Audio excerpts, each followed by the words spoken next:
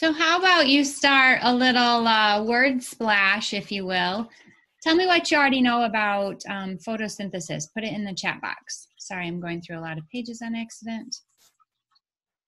So in the chat box, tell me what you know about photosynthesis. Oh, Granum, good job.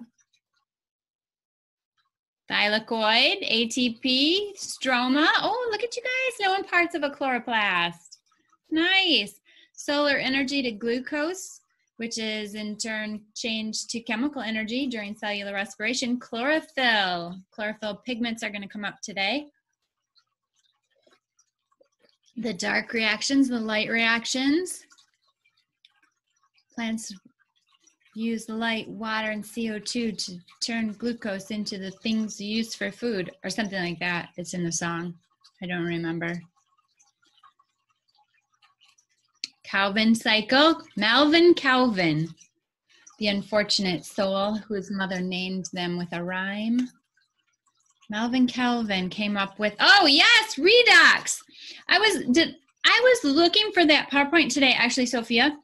That's what I wanted to start out with, was the redox reactions. And I wasn't finding it, but maybe tomorrow, since tomorrow, or the next lecture we'll do Wednesday, the dark reactions get into redox. So maybe the reduction phase, maybe that's when we'll pull that up. Good job. So today we're going to kind of stick in the chloroplast and the chlorophyll and see what's going on. So we're going to break this apart. Today we're going to do light reactions. We'll get together Wednesday. We'll do the dark reactions, aka the light independent reactions. 26 folks are in with us. Okay. So I'll leave that chat box open if you guys have questions. I'll try to make my screen a little bigger. Ooh, that's really big. And then I got my friends off to the side here. I actually didn't want it that big.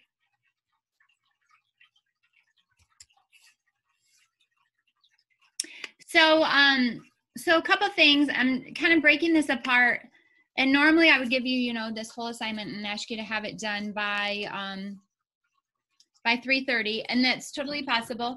I did add a couple videos. One video is like 4 minutes, one is 7 minutes, so right there's 11. So I actually stretched it out knowing that we don't have school tomorrow anyways. Well, I do, but you don't.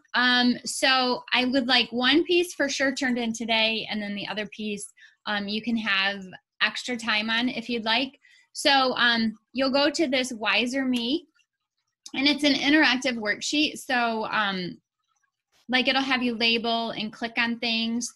Pay attention to, I think there's a word bank provided. So you need to spell things correctly, and you need to use the same capitalization as they do in the word bank in order for the computer to recognize that the answer is correct. So that's this one. This is the one I want turned in today. Okay. And then we're working on this PowerPoint right here. We're going to follow up with a POGO, but I chopped it up. So I'm only giving you the first model. Normally you have like 3 models and some follow-ups. So you just have the first model, but I put some extra tasks. Like I put the videos in there and then asked you a couple of questions about the videos. And then I gave you a couple of practice questions from AP. So this item, if you want to take till tomorrow, that's fine. Kelly Notes, my favorite kind of like cliff notes, if you will. This covers all of photosynthesis. And this is a background video. It's like what you should probably already know going into photosynthesis. So I'm going to just jump right into the light reactions, but this is kind of like the background and the history. And, you know, we didn't used to have oxygen in the atmosphere, and then we did. That's what's covered in that video. So you might watch that sometime. No questions to answer about it. Maybe I should have put that as one of my tasks. Okay, so we'll get going. You guys remembered at least vocabulary, which is awesome. So I'm just gonna kind of situate everybody. Am I recording? I don't see my little dot. Yeah, it doesn't matter. the little dot on the top left that says recording. Okay, I've already done a screencast on this one anyway, so I think it wouldn't matter. Okay, so we're taking photosynthesis, and you know that it's taking the light's energy and the air, and specifically it's taking the CO2 from the air. And from that, we're able to synthesize organic molecules. We mostly just talk about glucose back in biology, but now we're going to learn that we can actually use photosynthesis to make our lipids, our proteins, our nucleic acids. So it's better to say simply it's making organic molecules. Okay, and we should be able to recognize the interdependence between the light and dark reactions today and Wednesday. We should also be able to recognize the interdependence between photosynthesis and cellular respiration, which will be next week. So this week, chapter 7, next week, chapter 8. Oh, the cat's a little frisky this morning. Okay, so you guys remembered the chloroplast. I heard grana and thylakoids, so that was good vocabulary. So there's different nomenclature. You might refer to the light reactions as light-dependent reactions because they depend on the sun's light in order for it to work. Like if you didn't have sun's energy, you wouldn't have any photosynthesis. So basically you're converting energy, the sun's energy, which comes in photons. That's what the unit of light energy is called, photons. So we're converting the photons to electrical energy in the form of electrons and then storing it in the form of ATP and NADPH. So we're converting solar's energy to chemical energy. And the molecules that will store that energy are ATP and NADPH. The end goal of the light reactions is to make these two molecules, okay? These two molecules will then be used in the Calvin cycle. So the Calvin cycle does not need the sun's energy directly, right? It needs it indirectly because you had to make ATP and NADPH. So we refer to it as the light independent reactions now. We try not to call it dark reactions because that is kind of makes you think that it only happens in the dark, but the dark reactions, aka light independent reactions, are actually happening all the time, okay? So to say dark reactions is kind of inaccurate. So we'll now refer to them either as the Calvin cycle or the light independent reactions. And this is where you're going to take that ATP and NADPH and you're going to reduce it into another form. And that form is G3P, which is a 3-carbon compound that most commonly is used to make sugars. So that's what we think of, the sugar building reactions. Okay, I need to subscript my 6 and 12s and 2s. So in the second phase of photosynthesis, which we're going to talk about Wednesday, we're going to take that ATP and NADPH and use it to reduce CO2 into glucose, C6H12O6. That should be a memorized thing. If your Chromebook or laptop or anything isn't opening Wiser Me activities, I believe you have to like allow the add-ons or plugins or cookies, whatever it is. So check with that part if you have trouble opening the worksheet, and see if you can't adjust your settings to allow. And then I forget which one it is, if it's an add-on or a plugin or a cookie. But I can also bring up a different link and have you use that. My biology kids had success if I just gave them a separate link rather than the one that's in your classroom. The only thing is like then I have to go through and actually look for that score rather than it going directly into Google, but that's fine. So try your settings first, and then after the lecture I can put up a separate link if you're having trouble. Okay, so NADPH is like putting energy in the bank. Okay, so we maybe are going to cover photosynthesis in a little more detail if you had one of the other 2 biology teachers. If you had me, we probably hit these details anyways, because I have a hard time explaining the process without explaining what's happening in the process, because I don't see how you could possibly understand it if you don't talk about what's happening. So first of all, recognize this cluster of pigments right here. So this cluster of photosynthetic pigments is called a photosystem. You guys know that the pigment you're talking about is chlorophyll. You have chlorophyll A, you have chlorophyll B. Plants have lots of different pigments. The ones we're going to talk about in this reaction is chlorophyll A and B. And you have a photosystem 1 and a photosystem 2. And we talk about this linearly, like this process is happening here first in photosystem 2. And that's awkward for you to remember. They were named according to when they were discovered. So it's not that this is the second step. It just was discovered after the first one was discovered, okay? So P680 is referring to what wavelength of light it's absorbing. And remember, the wavelength of light is the energy. So the sun's energy coming down in the form of photons. White light, you know, has every wavelength, Roy G. Biv. And the wavelength that this particular pigment is picking up is 680. So nanometers, I believe. So sun's energy is going to excite electrons. And when we say excite electrons, if you're in chemistry, you know, that means it's going to cause electrons to jump to outer energy levels. Okay, so like you have your first ring with 2 and 8 and 8, right? So when electrons get excited, they move away from the nucleus, which means they're held less tightly to the nucleus. So they go to an outer ring, in which case they can get so far from the nucleus that they are completely lost from the atom. So when we say that the electrons are excited, that's what we're referring to. They're boosted to higher energy levels until they leave the chlorophyll molecule. Okay, so this pigment, remember, is a molecule. So it leaves the molecule. You see the electrons being excited up here, and they connect with a primary acceptor. So you are in the thylakoid membrane. So remember, you have the little discs, increasing surface area, little discs that make up the grana, kind of like quarters that make up a roll. So you're in the thylakoid membrane here. And embedded in the membrane, remember, is lots of different proteins. We saw that in the last chapter. Oh boy, lots of things going on here. So that is happening, and at the same time, because sun is hitting the chlorophyll all at once, right? So also there's water molecules that are in that chloroplast, in that thylakoid.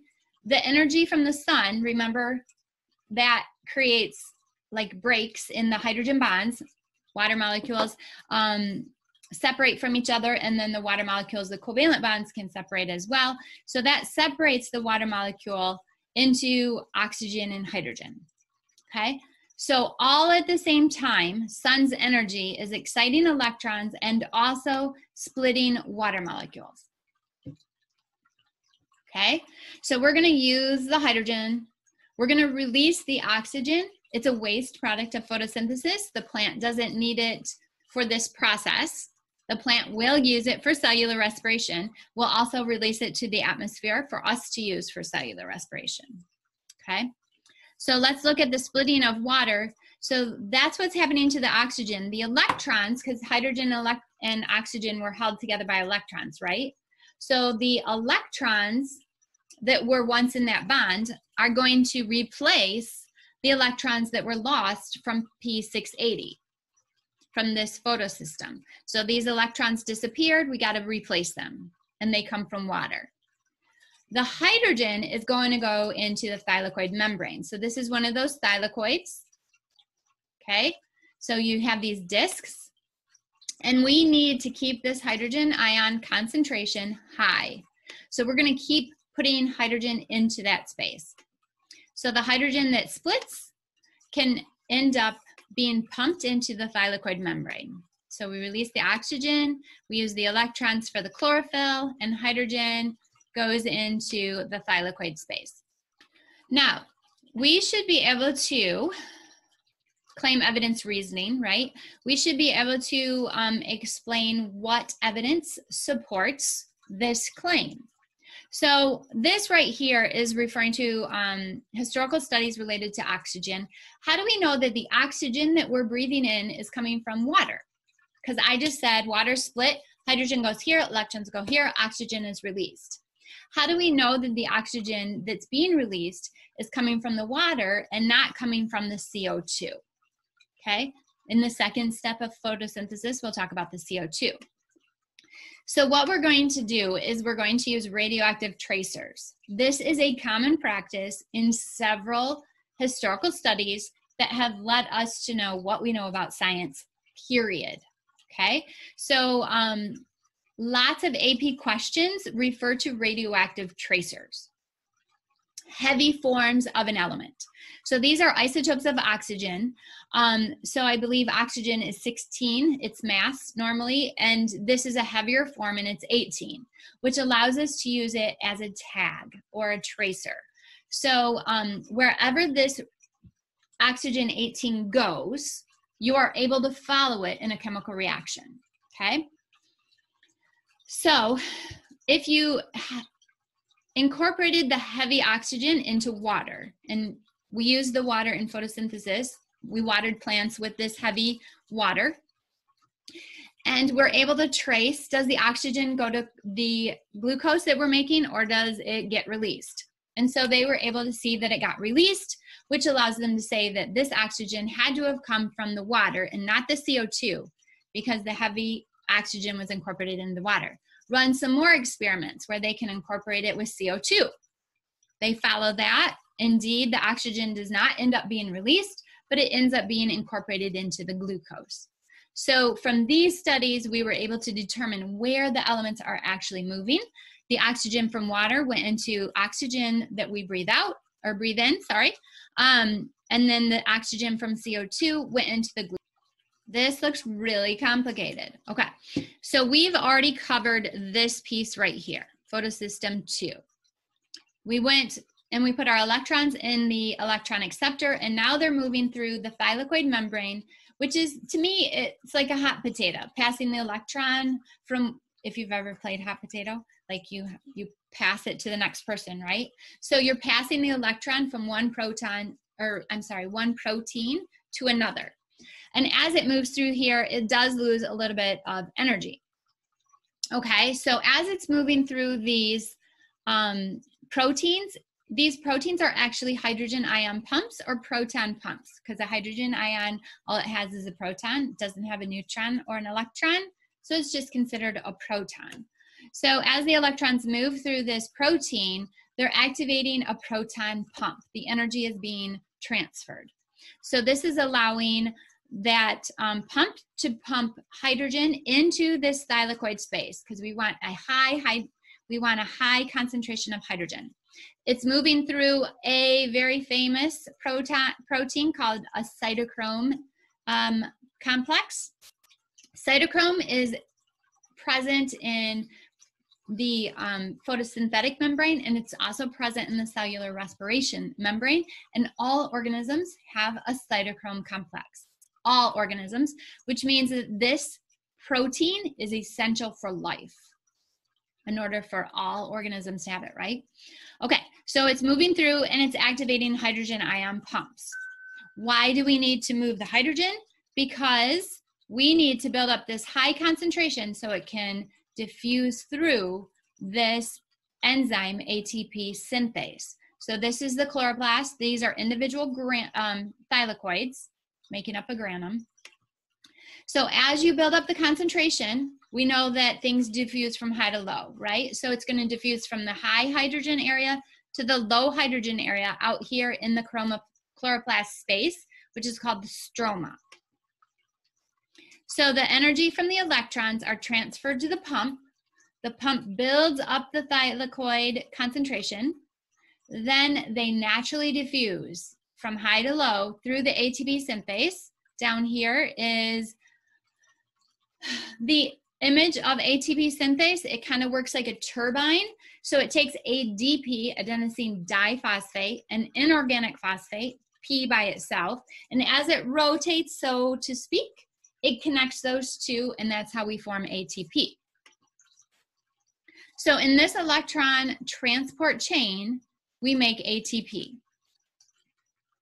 The electrons end up over here in another photosystem, another cluster of photosynthetic pigments.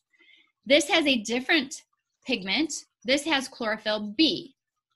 So chlorophyll A absorbs 680, chlorophyll B absorbs 700. So we're able to grab different wavelengths of light, which makes the process more efficient, okay? So these are actually happening at the same time, but we kind of talk about them linearly because of where the electrons are going, okay?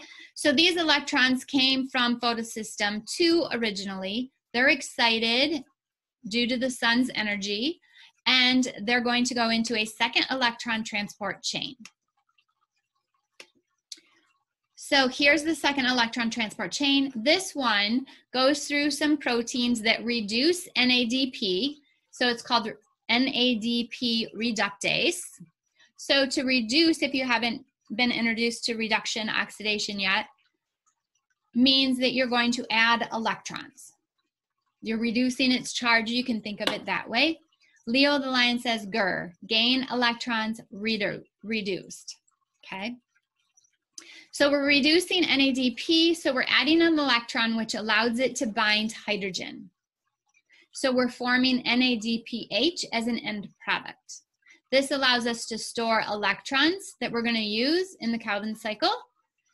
ATP allows us to store energy that we will need for the electron, for the Calvin cycle as well. Okay, so two end products, NADPH and ATP.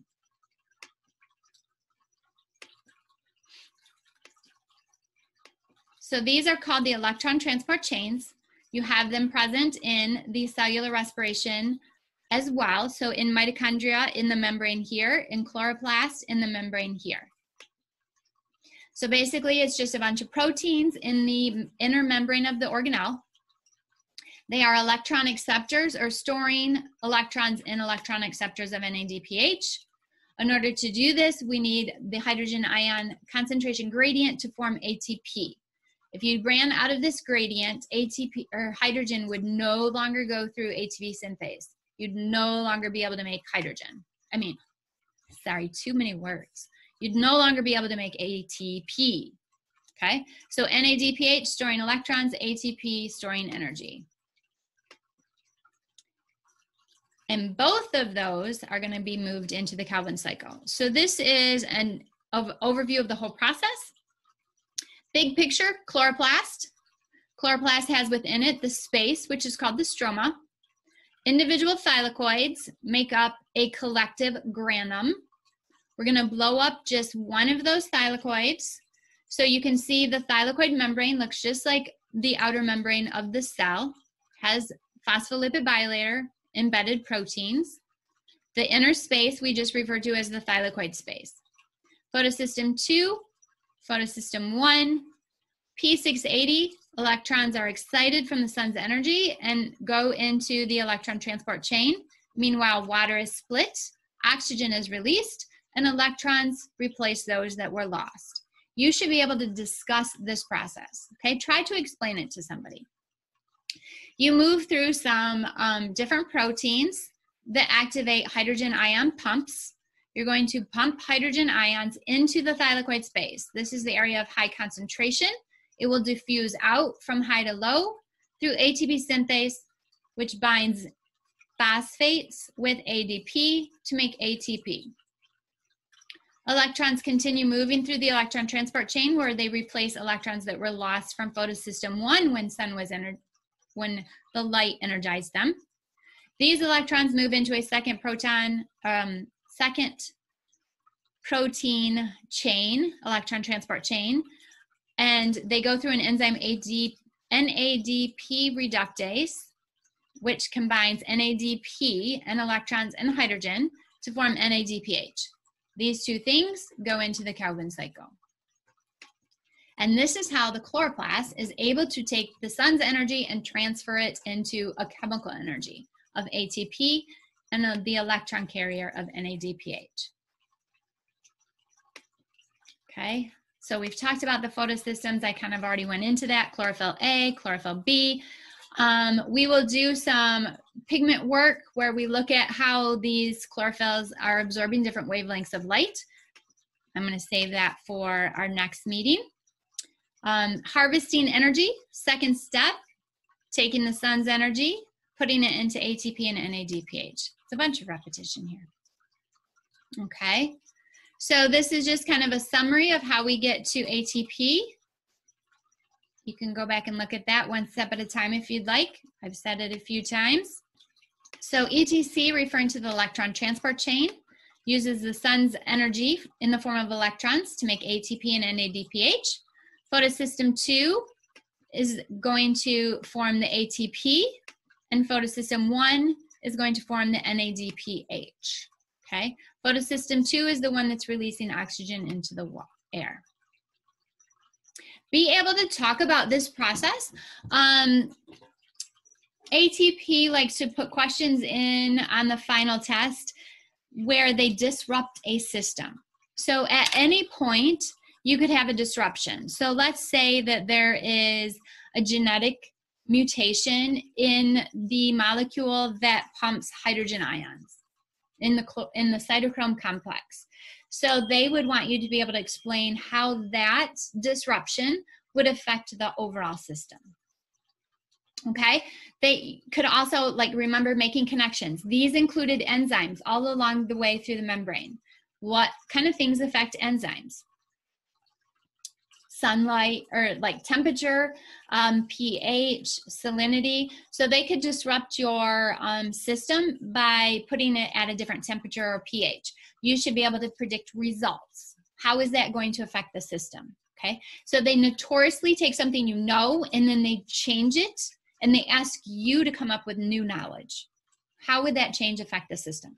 Okay, so you need to be able to explain the process in the first place in order to be able to recognize cause and effect. Does that make sense? For when you're studying, you're trying to think of it that deeply. Okay, so draw it out. Any process that we do, if you draw it out, it really helps your mind.